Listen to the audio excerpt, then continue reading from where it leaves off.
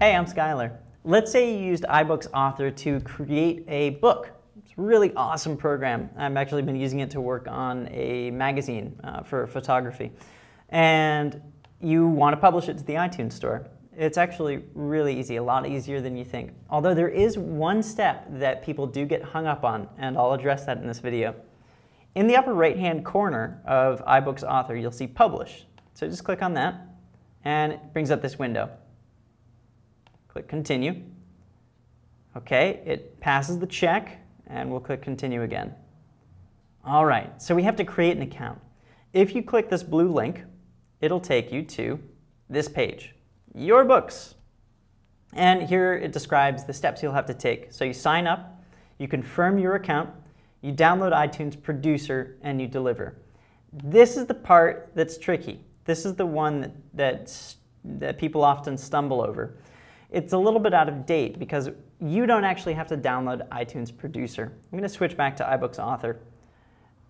Install iTunes Producer. It's actually already on your computer in a package, and it will be installed as soon as you complete these steps. So you click Get Started, and you go over here to iTunes Connect. Here you'll have to make a choice. Either you'll make a free Books account or a paid Books account. Now let's say the book you created today you want to give away for free. You could do that, but if you think you might at some point want to charge money for it or publish another book using the same account and charge money for that, you don't want to create a free account today. Create a paid Books account. To do that, you'll have to get a tax ID number.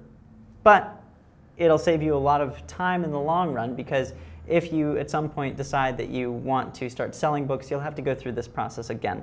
So think about it carefully. Do I want to make money off of this? Yes. Then create a paid Books account. You won't have instant gratification because you'll have to get a tax ID number first, but hey, it might be worth it to you, literally.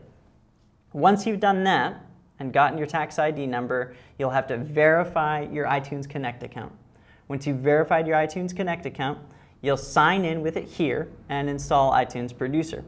Then you'll add your version info, create samples, and the samples are the things that you see in the iBook store when you tap on a book. You know how you can swipe through the preview images? It's the same in iTunes or the App Store.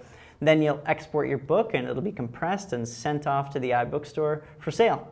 Then you can make money off of it or feel better knowing that you've given it away for free.